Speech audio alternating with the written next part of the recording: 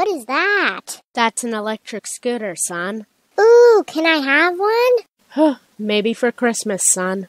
Fast forward a few years later, I got one. But at the time, I was still too little for how fast it goes, so I'd basically fly off if I tried to go on it. Fast forward a few months later, and my dad said I was probably heavy enough to go on it, so I believed him. I accidentally pulled the ignition too hard, and I flew off, heading straight for the ground. I saw my life flash before my own eyes. Anyways, if you enjoyed this story, please subscribe.